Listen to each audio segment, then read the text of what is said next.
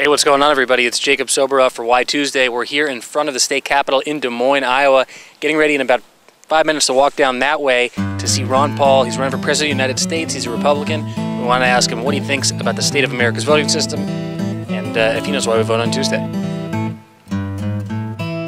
Congressman Paul just signed some autographs, shaking some hands. As soon as he's done, we're going to have a chance to catch up with him and talk to him about America's voting system.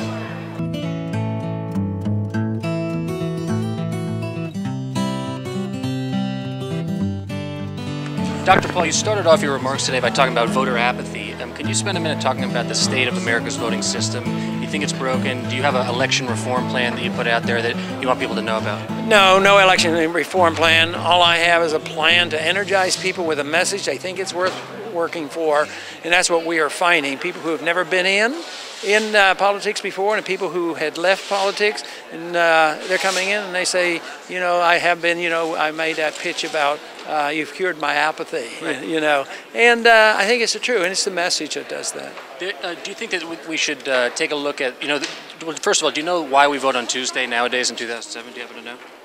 On Tuesdays? The Tuesday after the first Monday in November? I don't know how that originated. It was a law, though, set by Congress in 1845 to make it convenient for farmers to vote. Do you think that we should take a look at maybe changing that to, you know, maybe have national election holiday or elections on the weekends? Yeah, it should be April 15th. That's when I'd like them to vote, and then they'll know what they're doing, and then maybe throw a bunch of people out of office.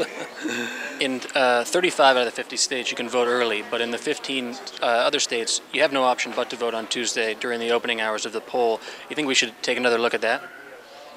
Not at the federal level. I mean, the states, most of those are determined by the states, and I would argue that the states would have that prerogative. Do you think that all states should take a look at that, a good look at that, to make it more convenient for people to be able to get to the polls?